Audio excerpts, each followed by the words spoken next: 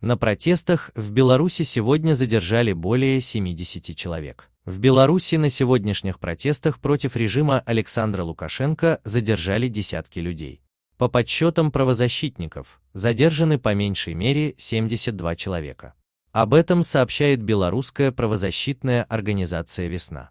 Задержания происходили в Витебске, Бресте, Дзержинске, Светлогорске, но больше всего задержанных в Минске. Кроме того, известно о задержании журналиста телеканала «Белсат» Олеся Любенчука. По данным телеканала, он находится в одном из территориальных управлений милиции Минска. На журналиста составили протокол по факту невыполнения требований сотрудника правоохранительного органа. Напомним, сегодня в Беларуси возобновились акции протеста.